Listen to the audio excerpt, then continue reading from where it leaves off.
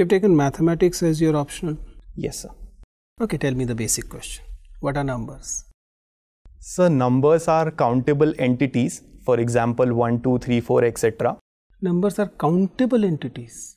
So if I say these are two things, so these things become number.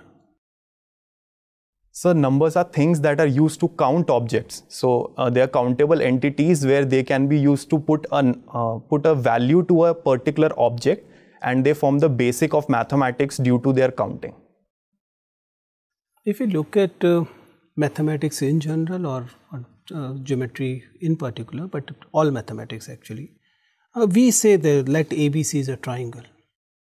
Why let? Why not we simply make it a statement, ABC is a triangle? Why we assume that ABC is a triangle? Or why we have to assume? You getting my question? I'm sorry, sir, I did not quite follow it, the last part. When we say let ABC is a triangle, why do we use the word let? Why can't we say with certainty that ABC is a triangle?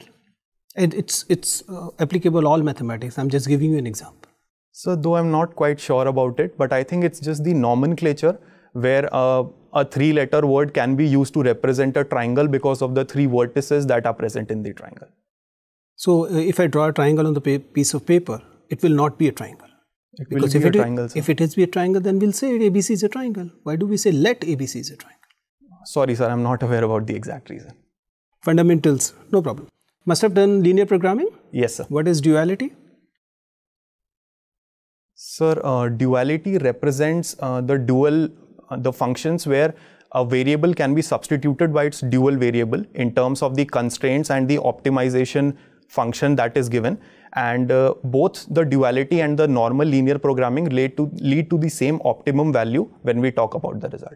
So if I put it in a layman term, suppose there's a problem. Problem is that low sex ratio in Rajasthan. What will be the duality of this problem? So practical aspects I am not aware of. No problem.